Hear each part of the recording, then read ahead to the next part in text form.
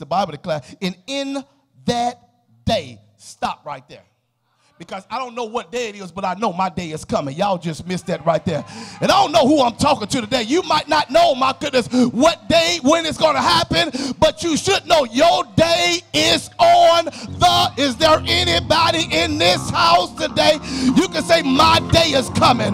My day is coming for a new job, a new house, or a new boo. My day. In the text, he says, in that day, just tell yourself my day is coming. See, when you prophesy to yourself, you don't care who believe it or not as long as you believe it. Okay, I just said something now, my goodness. When you understand, when you speak to your, I don't care who believe it in my house, I know my day is coming.